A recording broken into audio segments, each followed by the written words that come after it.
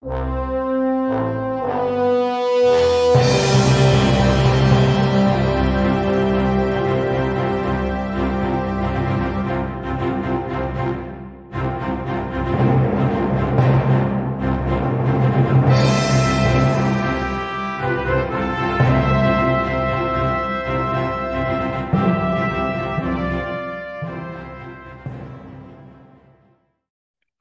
welcome back to Future Fast. And like always, we have a very interesting guest today. And before I introduce you to him, for those of you who are here for the first time, Future Fast is an effort to bring people who are doing things that are bound to have an impact on the future. And the whole idea of these conversations are that can we draw some pointers, some tips that could potentially be used by any of us in our own businesses or life. And apart from that, I hope you're enjoying the conversations that with very different backgrounds that we are bringing in, and also most importantly, also the kind of predictions they're making. And I hope you're checking on those as well. And coming to today's guest, we have Daniel Roopnarine. Daniel is a serial entrepreneur, and he's come from a Web 2.0 space, and today he is transitioning into Web 3.0, and he's also the Metaverse consultant, and he's doing some amazing work. What he's doing, we will hear it from him. And for that, let's just dive in, and you guys enjoy the ride. Daniel, welcome to Future Fast, and thank you so much for making time to be here. Oh, thank you very much for the opportunity to talk about the metaverse. I appreciate it. Wonderful. So, Daniel, can you start with your journey? I mean, that's where we start because I Mm, believe that it's good to understand your journey so that we have a better perspective of what you talk about today and the future, so that your journey understood better by us. yeah.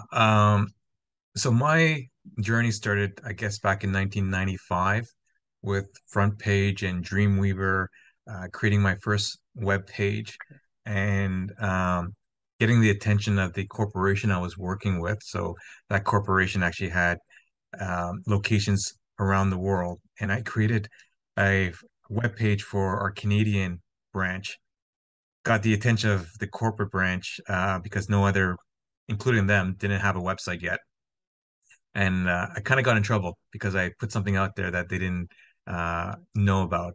Yeah. But then they flew me to Germany and asked me a whole bunch of questions, and next thing you know, there's corporate websites, and so that was my first experience of getting on the web. I then didn't want to work for anybody, and so I decided to create a multimedia martial arts website. And what it included was called Martial Vision.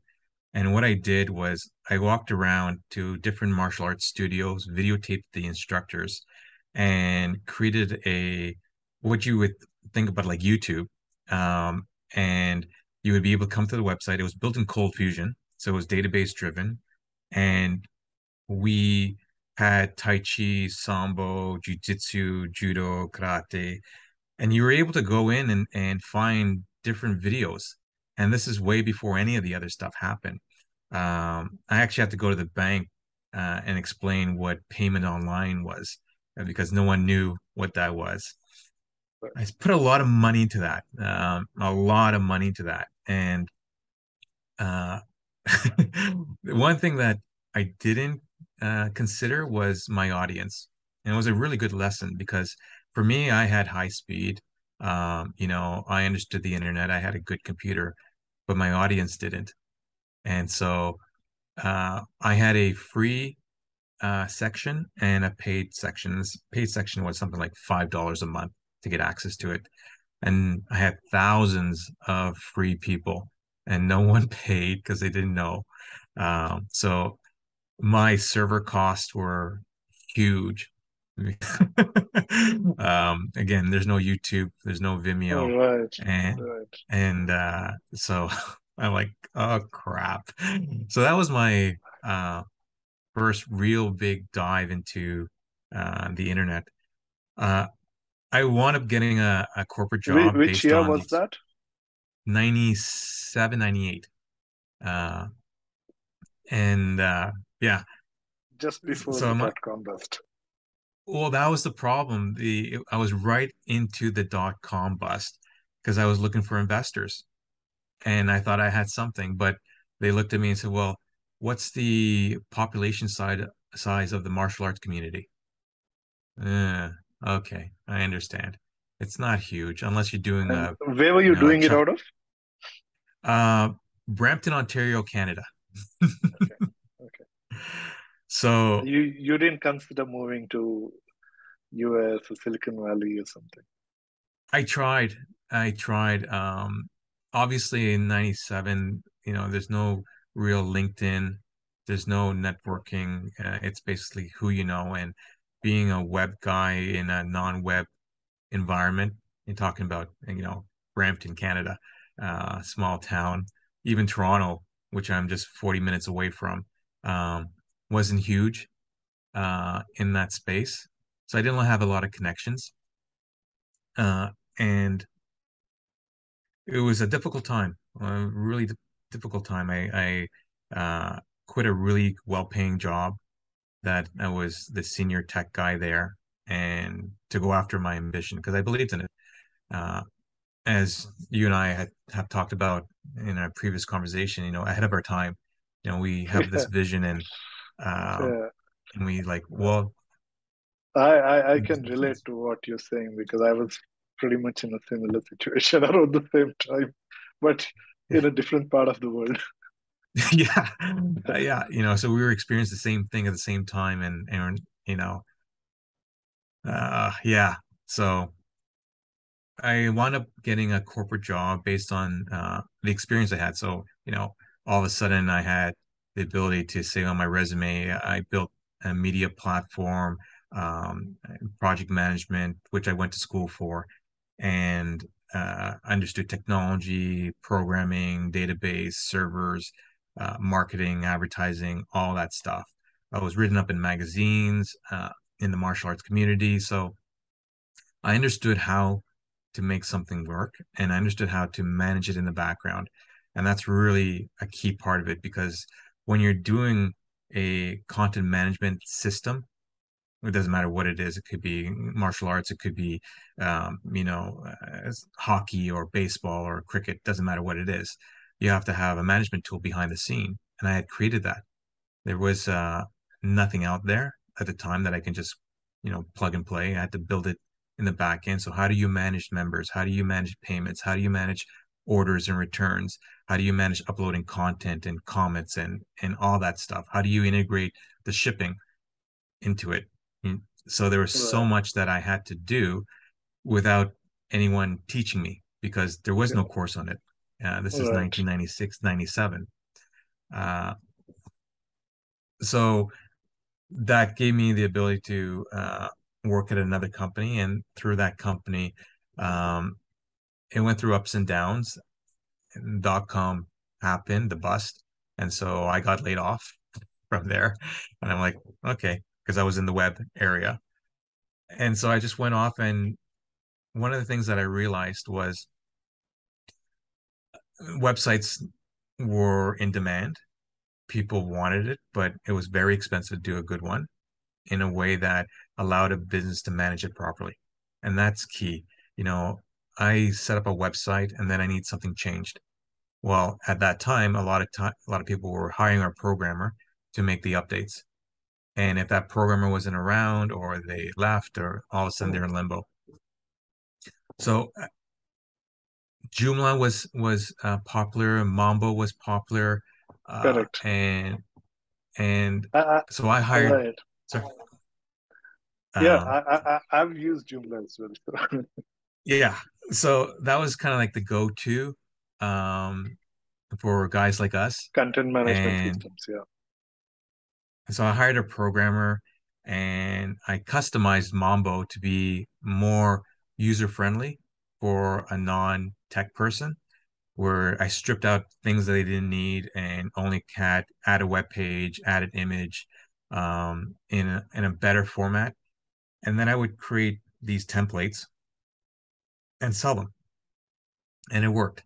Uh, then e-commerce came around, and I was looking at Zencart, I believe at the time, and Oh, Xcart was just coming out. Uh, so we started doing integration between the website builder and Zencart, so that you would have a complete one-stop shop. Because one of the things that I couldn't stand was I had to go from one third-party site or component to another third-party component. You would integrate that, and then a year later, uh, that plugin would no longer be available. There was a security update, and so no longer be recognized, and then you had to switch from one place to another. So I got really frustrated with that, and I decided to invest more money that I didn't have, and build a content management tool for businesses. So what it was in today's references was a Wix, a Weebly, GoDaddy combined with a Shopify, merged into um, a marketplace like Amazon. So oh, targeting associations so that they can give members something that would have a website capability, something that would have a store capability, but also enable that association to take or leverage the number of members and put their own marketplace for that industry.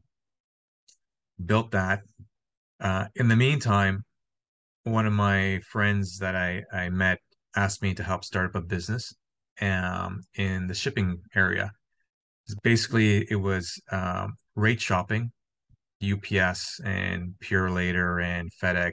So you would get the best rate for shipping a parcel, because the shipping companies had better rates in certain areas than the others. They weren't great in every area. Some were good in, out east. Some were good in rural areas, out west. And so if you had an account with a courier, you were stuck there. And so some of the rates might be higher than what other companies would, but you were stuck with them because you had an account with them. With the company that I helped co-found, it would rate shop. You would get a label printed up, and you would get the best. Because we actually went to the couriers and said, "Look, we have 5,000 users. Would you like to have access to them?" And then it went to 10,000, then 15, and then eventually up to 30,000 while I was still there. 30,000 businesses who wanted to ship. So we got up to 30% discount on our rates with these couriers. We passed them along, and kept, 5, maybe 7% on us. So we mm, made some good money. We went public, and uh, at that point in time, I was still building out my web builder. Decided to sell my shares, move on. We had kind of a conflict of interest because my web builder was holding them back from making deals with other companies that had a much larger base. mhm. There was a company that I won't mention any names, but it's a really four-letter .com name in the commerce Wow. space, uh, and I saw that the company we partnered with owned that domain. They had owned it for like 16 years. The guy bought it when it just came out, and I said, "You own this domain name?" And right now, no joke, it would be worth 10 to 15 million dollars to sell just the Uh, domain name itself. all And right. he's just sitting on it. So I said, come on, let's do something with this. So we wound up starting a whole new division of this public company. Uh, Took my ideas and then literally took it. So I left, sold my shares, and started a company called Web Power Up, which is owned by some more partners, Web by Smart Simple. And the idea basically is uh, you can set up a website. Inside the website, you can manage your members and groups. So it's a membership site. You can schedule appointments. You can sell products. There is everything from newsletter component to being able to manage your members' profiles in capacities where you have badges. So a lot of marketing tools, forms, so you can create your form. So I put SurveyMonkey type modules. Everything is built from the ground up. So nothing was a third party. It was okay, let's put a newsletter module in, let's put a form builder module in, let's put a membership module in. And we built it from the ground up. And uh, so now that's my platform that I have. Through that platform, I work with insurance companies. I work with Native American tribes that use that for their members. I work with a lot of associations, even in the sports world, gymnastics, dance, swimming, uh, because they don't really understand technology, but they have the same type of needs. And so when I position here is a platform that does all this and you don't have to go anywhere else, at that point in time, then they go, okay, let's use it. Mm-hmm. So um, then over the years, blockchain, Bitcoin, Satoshi, you start to follow everything. And then I got to a point where I'm like, I need to um, upgrade. I need to make sure that I'm part of this trend.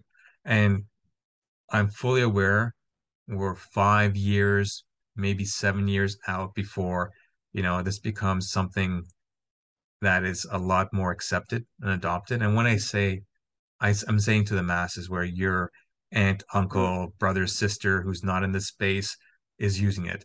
Um, so I'm always one to make sure that I'm ahead of the curve, making sure that I'm part of the pioneer group rather than just following in this space. So I got involved in learning a lot about it, and then COVID happened, and my clients were shutting down businesses. And I thought to myself, I got to do something. Everyone was bypassing the local stores, the local businesses, going directly to Amazon, going directly to Walmart, shopping online. No one was walking down the streets anymore. So I thought, well, what can we do? I mean, how do we get people to shop at these small stores? So I thought about gamification and how it works, right? Everyone loves reward points. Everyone loves to get discounts. That's why we, have points to go traveling, point to get discount on gas or whatever the case might be. And during COVID, everyone was playing games, whether it be solitaire or Angry Birds. I'm not a gamer. I have like solitaire and chess on my phone, but I know that it's a multi-billion-dollar industry. Oh yeah. So I get it. I get it. Um, so I thought to myself, well, if everyone's gaming, because they're stuck at home, why don't they get rewarded for their time in the real world? So what if I went to communities and said, let's gamify your area where everyone agrees to participate in accepting points, and I'm going to create a platform where they can play online games. While they play online games, they get points. Those points can then be used on the platform that I have built with the marketplace. Bring your vendors in, and you don't have to put your entire product line or inventory. Just put the products you're willing to accept discounts in. So maybe Mm-hmm. 5,000 points gives you $5 off a mug, or 20,000 points gives you a t-shirt for free. But what it does is introduce your Mm-hmm. store to the local population in that city. All right. All right. It's kind of like how Groupon started, right? So Groupon started, and in that capacity, people were buying Groupons even if they didn't use it. So I would see a hot yoga Groupon ticket for 5 sessions for the price of two, and I would buy it, go to one session, and then get too busy and never show up again.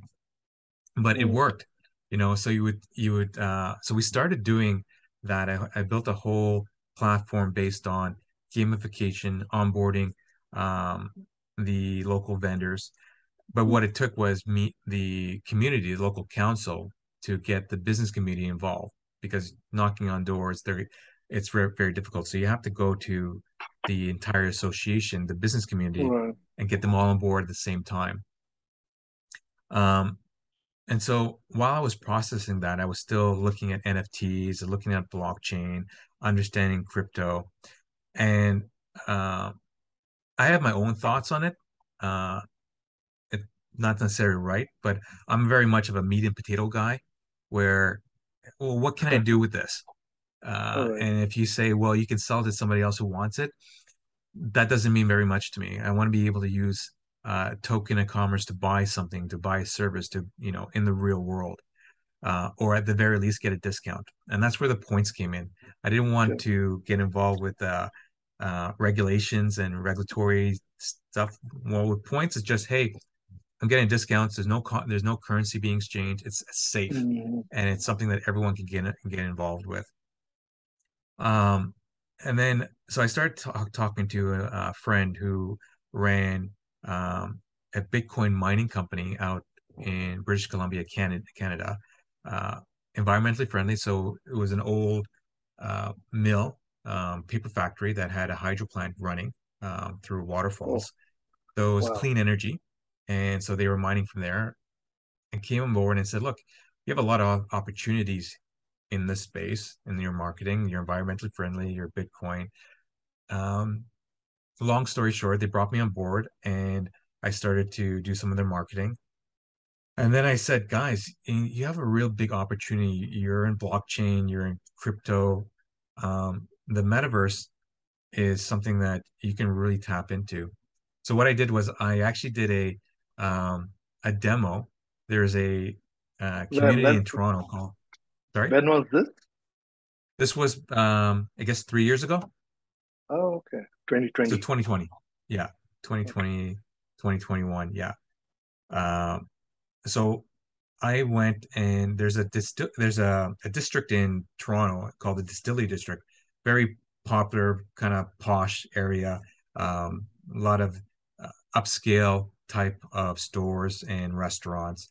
A nice place to go visit if you're a tourist, and even if you're local, it's a good place to go and actually kind of visit and see something different. So I hired a team of game developers and metaverse developers to say, hey, I want you to build a representation of this. I took Google Maps, showed them the area, took the pictures, and we created a demo of an avatar walking around in the distillery district with these storefronts. And you walked into a store, and there was Wow. clothing and Uh, everything. Yeah, Daniel, I'm just curious. Where did you hire the people from? I'm just curious if you India. hire them from Yeah, India. Okay. yeah, Where, I hybrid mean, that. Yeah, is it actually, okay to from where? Where in India? hybrid that. Hybridad. Yeah, is that it? That's how you pronounce it? Hybridad or Hyder Hyderabad. Hybrid Hyderabad. Hyderabad. Yeah. Hyderabad. All right. And terrible pronunciations, by the way. Um, All right. in with names and everything. No, no, Um, that's okay. But India has had there been a small community of people who adopted blockchain quite early. So now it's growing. In fact, probably in some time, India will become the major source of talent for blockchain for anywhere in the world. oh, I fully believe that. As you know, I was born in Montreal. My dad's from Trinidad. My mom's from Guyana. Spent my whole life in Canada. Um, And when I go hire, I hire locally when I can, but when I offshore, I never look at where they're located. I look at, their skill sets, and half the time it's in India. And I'm like, oh, okay. All right. Okay. And we're a Commonwealth country as well. So we have that in common, Canada and India. Right, Um, and English is never a problem with the people I deal with. So right, it's it makes it easy on that. So these guys I'm still working with, they're can't say enough about them. Fantastic, uh, professionals and very young talent under 30. Um, and so they created this instance and of the metaverse and what it's all about. And part of what I did was add what I call game cubes, gamifications, and it showed as an avatar walking around. If you got a game cube, you got points, and then you walked into a storefront, but you had 10,000 points. Now you would get a discount on the clothing line that they offered. So the whole concept of gamification in retail in a 3D space. Well, they showed that to some of their investors, European bankers, and they just fell in love with it. The whole idea, the whole concept of gamifying cities and retailers. Um, so I spent, they hired me on board as the chief metaverse officer to spearhead this. We brought on board urban planners. We did a whole concept to Mm-hmm. emulate what Sandbox and Decentraland did with land sales, and which I totally disagreed with. Be upfront. Uh, I think there's a place for that, but I don't believe in scarcity in the metaverse. I don't. Yeah, had many arguments on that space because in my head, we're limiting the amount of people who can participate in part of the ecosystem. Imagine if Amazon only had 100,000 stores available. Imagine if Facebook only said 1 million accounts and then people could sell their accounts. It would make no sense. I see the Right. same thing um, in selling digital real estate. Really, there's no more space that we have. It's so we had, but anyways, the investors came on board and they said, no, this is the way people are making money. And I said, okay, if it's about the money, then I guess we got to do it this way. Um, so we did that, and crypto winter happened. You know what, all the Yeah, um, yeah. so we were smack dab in that as a Bitcoin mining company. Um, we lost a lot of the value. A lot of the investors lost a lot of their money and pulled out. Mm. So here I am again, with no funding and no investment. But it's one of those things where I really believe in this, and um, yeah, I can go on and on. It's So, tell me something. What's the core of your learning that has helped you, not only survive through different things all through your life, right? Starting back in '97 to now, as you get into the thick of metaverse. We'll get into it when we talk about it in the further yeah, conversation. But as you move, what is the core of your learning that is being you think that is helping you go through and be, you know, I and think be successful, or even keep the head out because many people drown who get yeah, washed out. I think the core of it is, if you give the right tools to your audience, the right um, uh, assets for them to succeed and be successful. So you make your clients successful and give them the answer to the now what part of, now that I'm in your storefront, now that I've bought your product, now that I've engaged in your service, now what?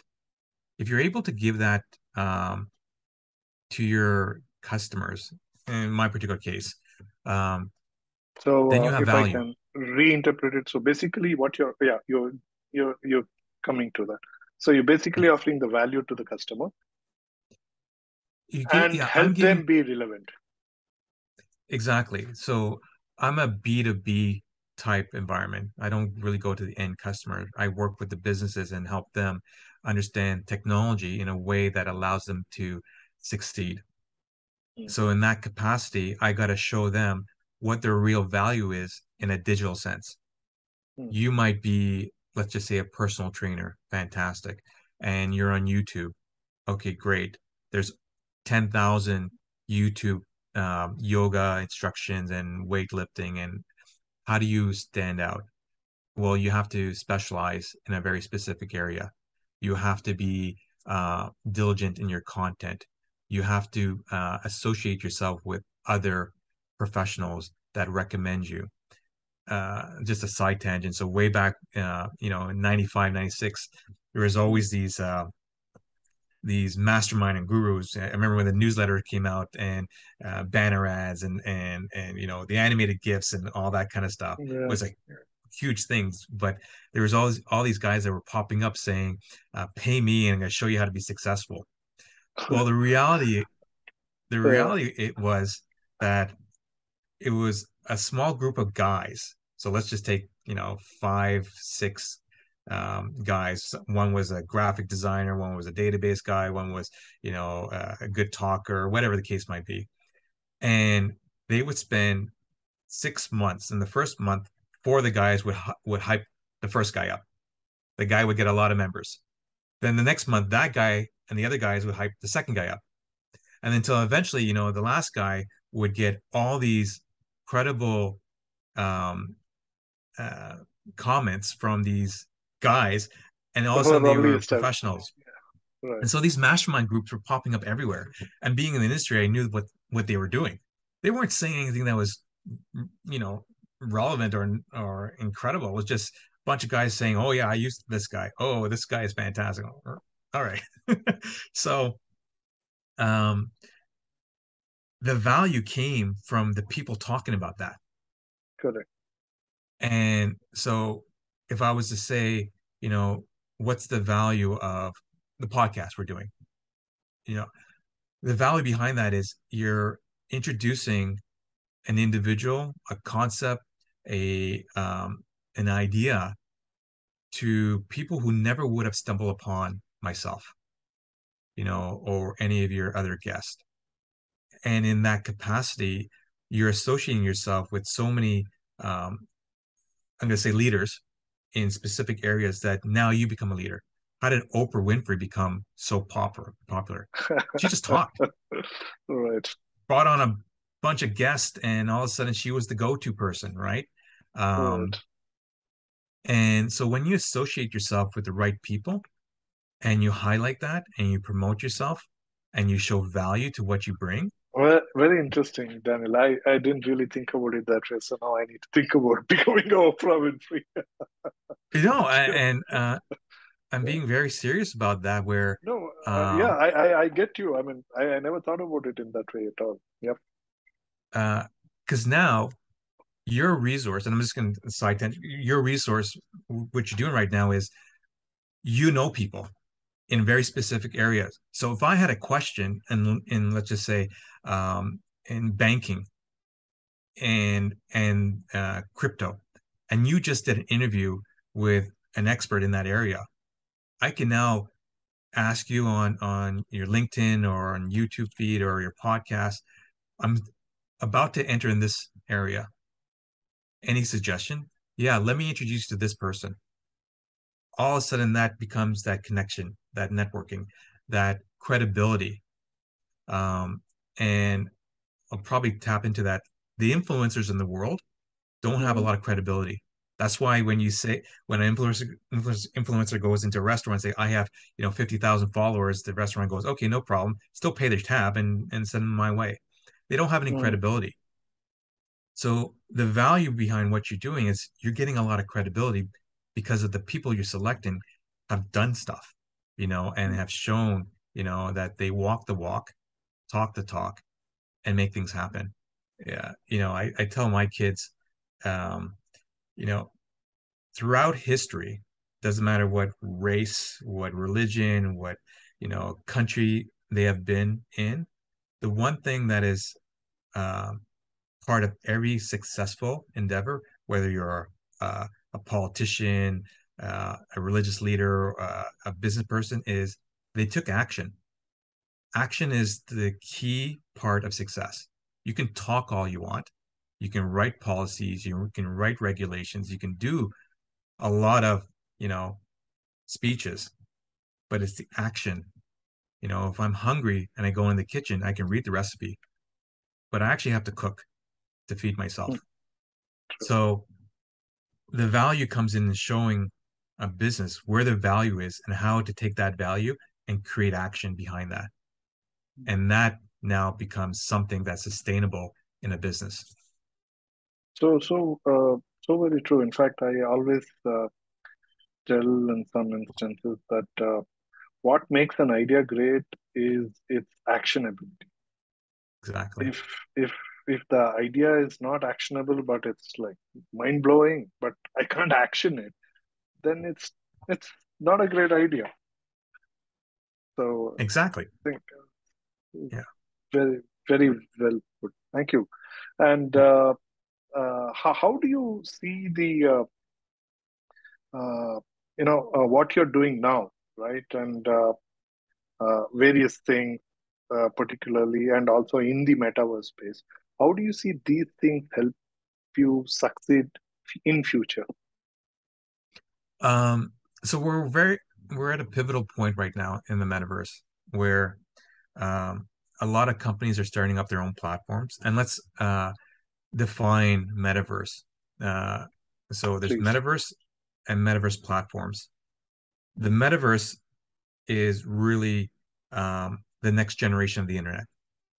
Just like how we started with landlines, then we went to pagers, Blackberries came out, and some guy said, "Hey, people want to do more with their phones," so an iPhone came out. The metaverse is just another stage of the internet.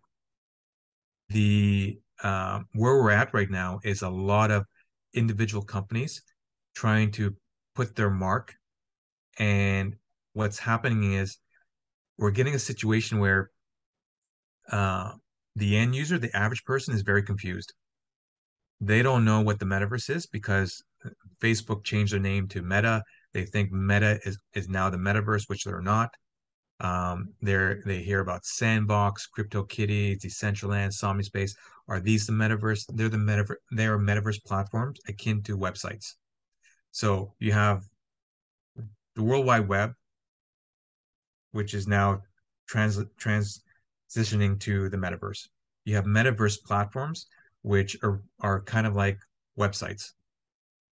And we really need, as an industry, as people in the space, to kind of take a step back and say we should work together because what's happening right now is everyone has to download a metaverse platform or engage in a different type of registration for each experience.